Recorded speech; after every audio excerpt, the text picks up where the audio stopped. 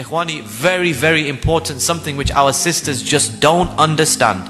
It should be loose, not tight, so that it describes any part of the body. I'm sure every single one of us, and it's a plague.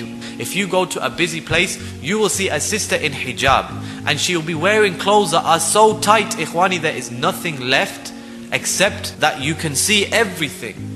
This is completely haram. Hijab is not just covering the color of your skin. Hijab is an overall state of being. And of course, if you're wearing jeans, you can't do it. If you're wearing leggings, you can't do it. The only way that a sister can cover herself is to wear an abaya or to wear a jilbab or something else which is a loose fitting. It should not be perfumed. Sisters nowadays, they wear a hijab, they're wearing the abaya, they're wearing the jilbab, and subhanallah, they wear so much perfume that you can smell them from the other side of the room.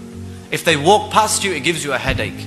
Ikhwani, this is completely forbidden by the Prophet ﷺ. It should not resemble the clothes of men. Sisters, when you dress, don't dress like men. Don't be wearing jeans and don't be wearing other things that are for the men. It's not permissible for a woman to wear jeans and then wear hijab. Ikhwani, it's extremely important. The Messenger of Allah cursed the man who wears woman's clothes and the woman who wears men's clothes. The women that leave the house with the shape of their bodies defined, or their hair shown, or they are decorated in one way, shape or form, or they are perfumed. Every neck that turns, every eye that looks, you share in the sin of the person that committed it. You could be upon the bus, reading Quran or making dhikr, and you don't even realize it.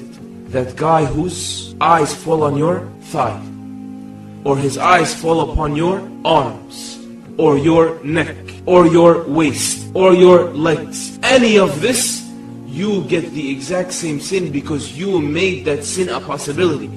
And it appeared to them before Allah what they never expected. Sins and sins and sins and sins, mountains.